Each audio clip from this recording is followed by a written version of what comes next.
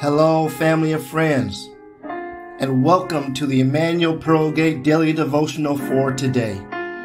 We pray that your spirit will be fed, so you will be able to go through the day with Jesus on your mind and the power of the Holy Spirit in your heart. Feel free to visit us at www.epbcsf.com to learn more about us and to virtually worship with us through our virtual video library. Enjoy today's devotional.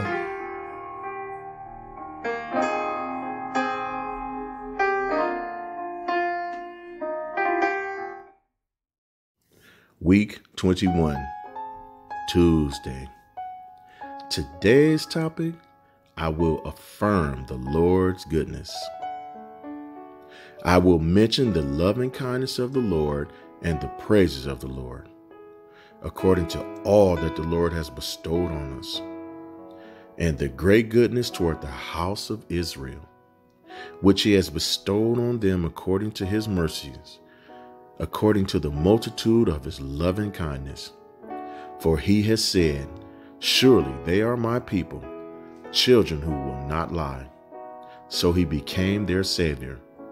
Isaiah 63, 7 and 8. When life slips into a seemingly unchanged routine, it can be easy to fall into the trap of thinking you have made no progress, until you look back and see how far you have come. The act of looking back does to the memory what a defibrillator does to the heart in cardiac arrest.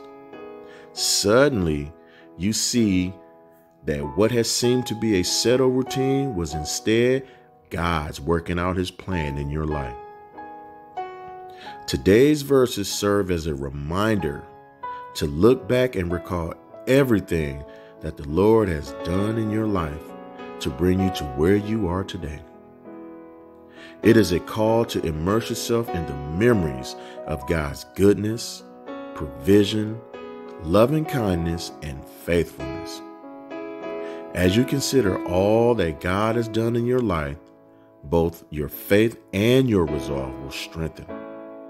Then you, like the Apostle Paul, truly can say you are content in what God provides.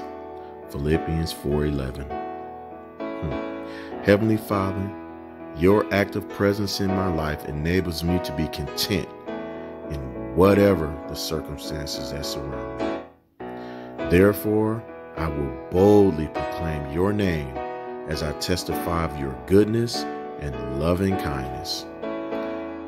Thank you, Father, for providing me with opportunities to declare your provision and protection in my life.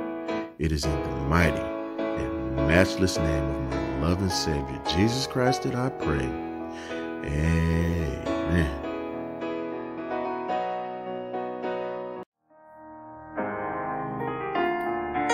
Thank you for tuning in with us on today. We pray that you enjoyed today's devotional and that it will be a blessing on your life. These devotionals are broadcast Monday through Saturday, so remember to tune in for our next devotional.